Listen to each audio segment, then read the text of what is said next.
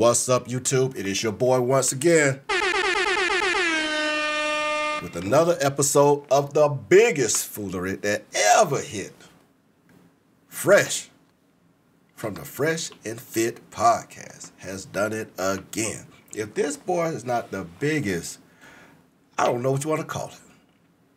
He is ruining their brand left and right and don't even realize it.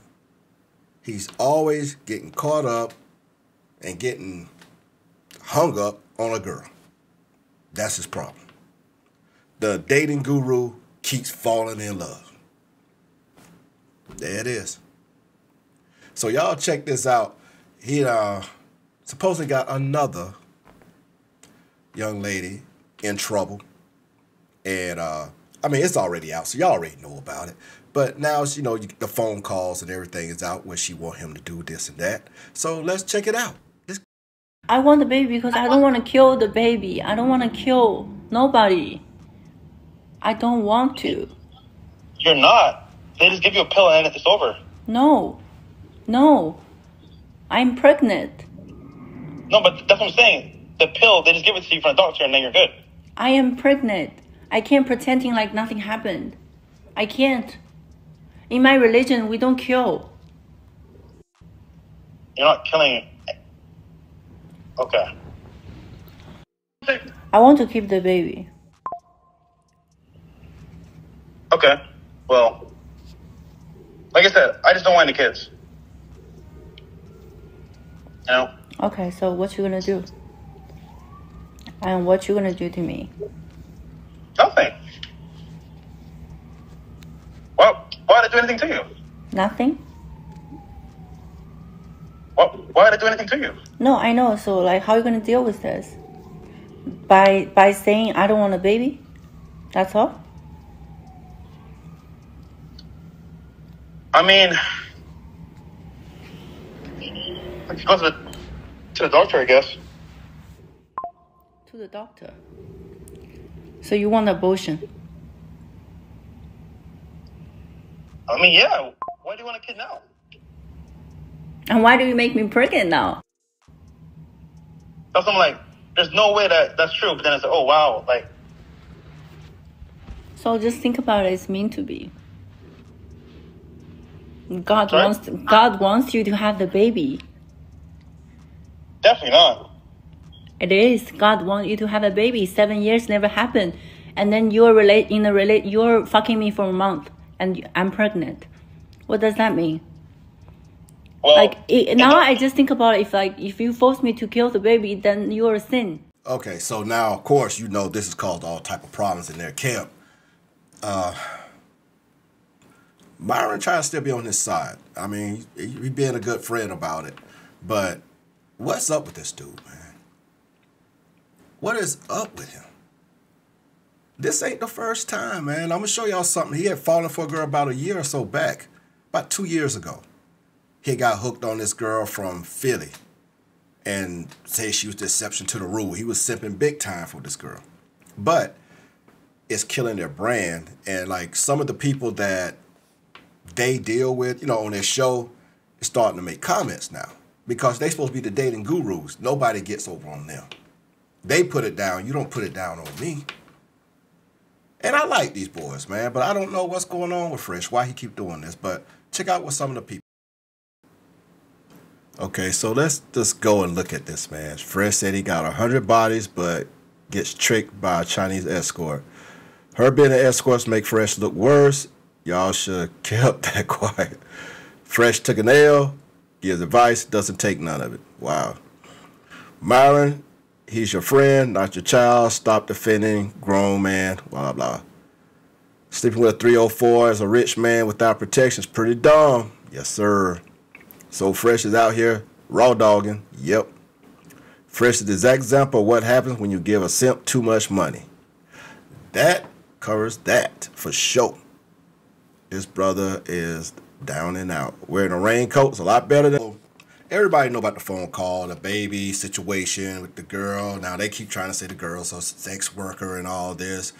Myron is, you know, talking all kind of crap about the girl. And to me, what's the point? Your boy should have did all this work before he was falling for her and was treating her like she was his girl. Let's just be real.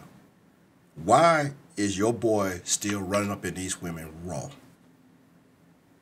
Why? He's a prime idiot being a millionaire now and running up in these girls raw like this and expecting nobody to ever try to put a kid on it.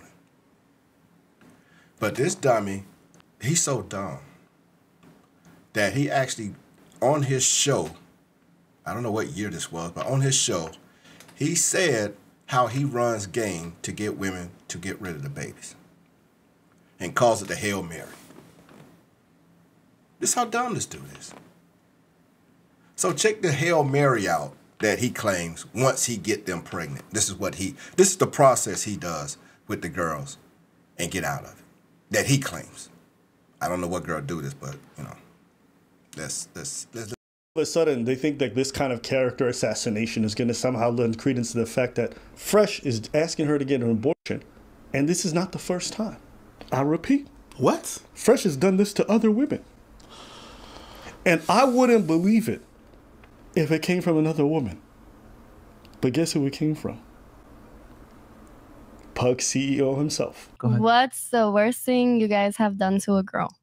So, if you guys know Tom Likas, there's something called the Hail Mary. Yeah. And like, shit. basically, You about to tell this story?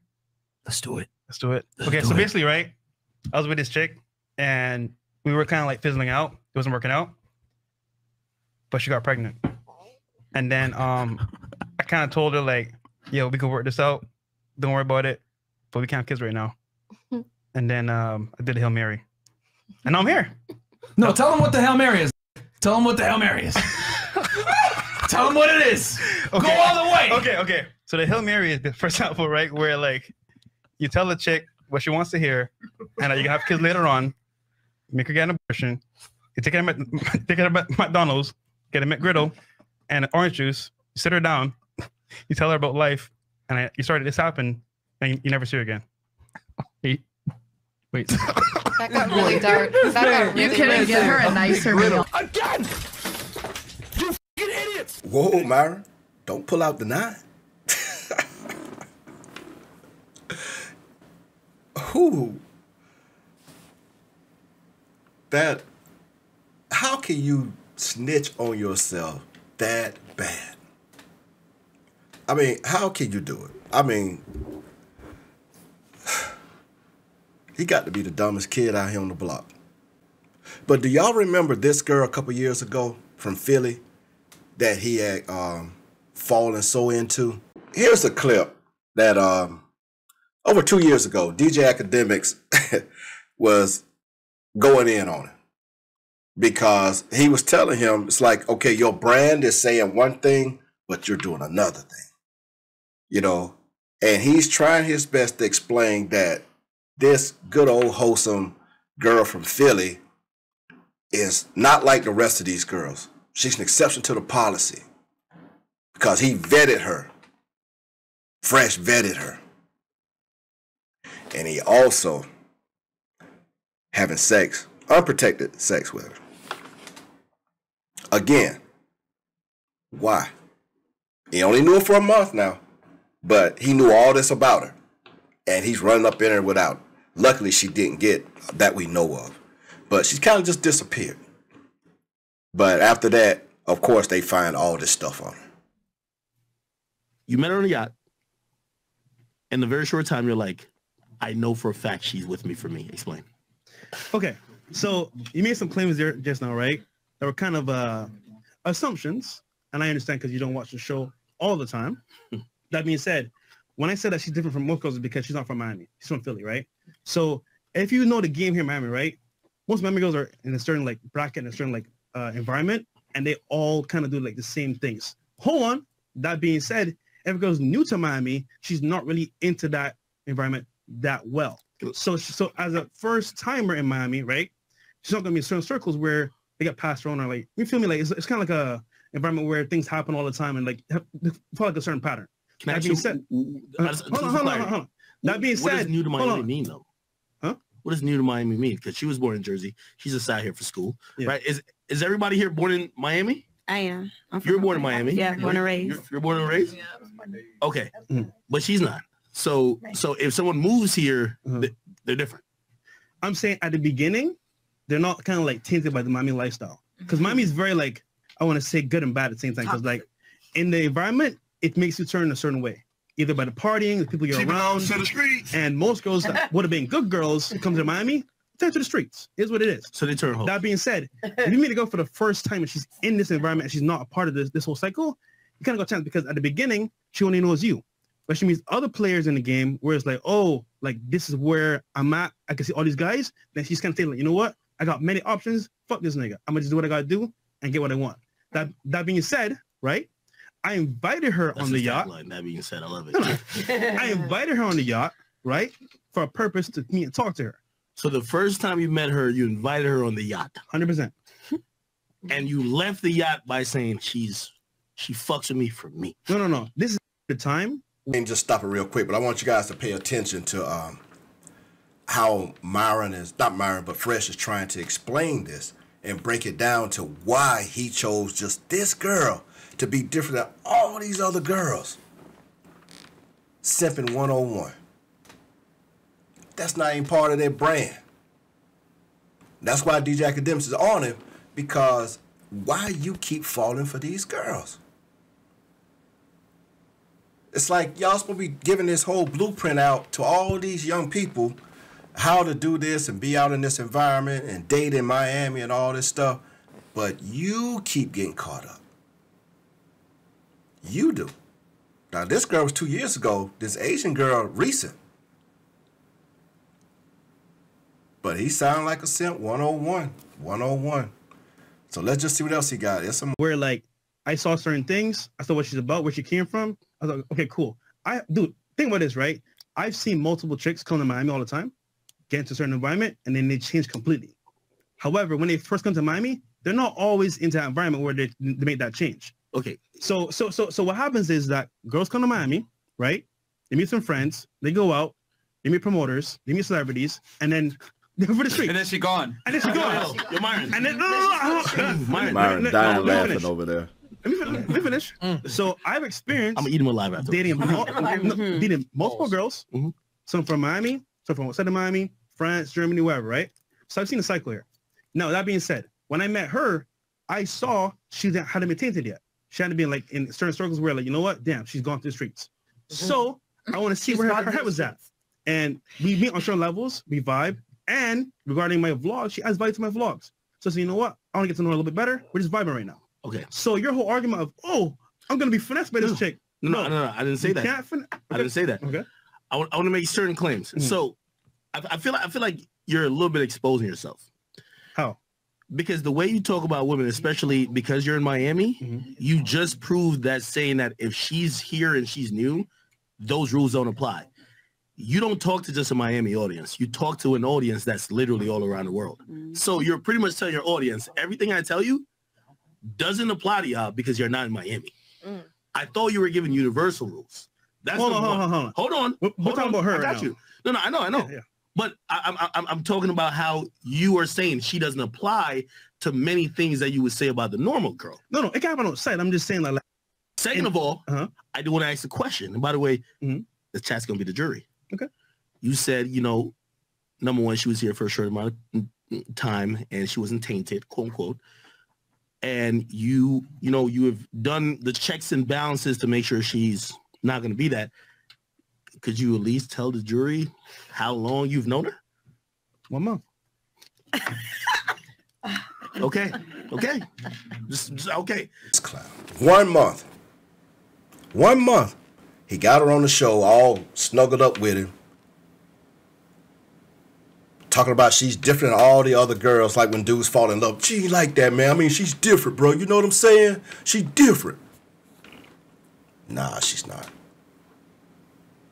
The girls on the Sugar Baby sites got dudes down the list.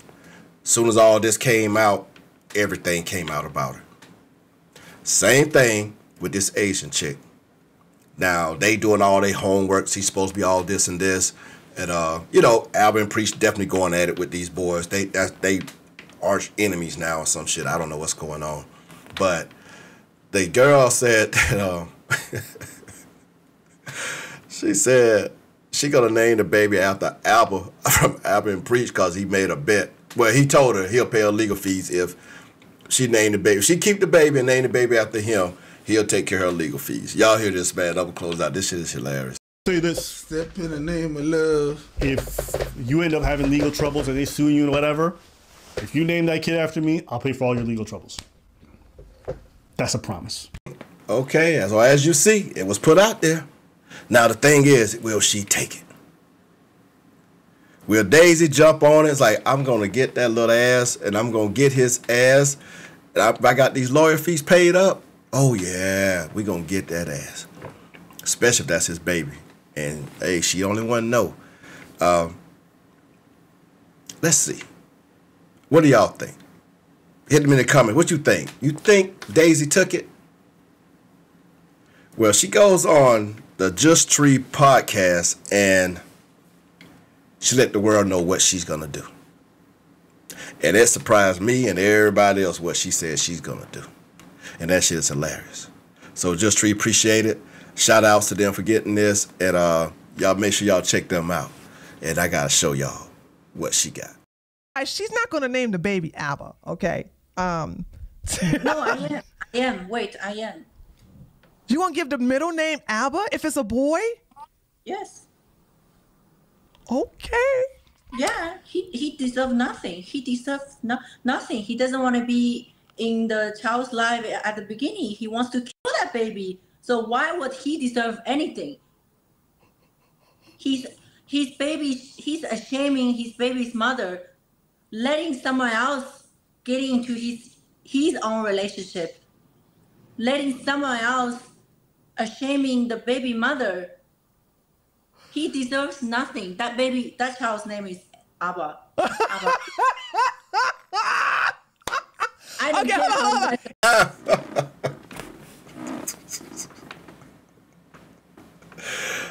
This has turned into a whole circus, man. This turned into a circus. She said, I'm going to name that baby after Abba. Fuck that.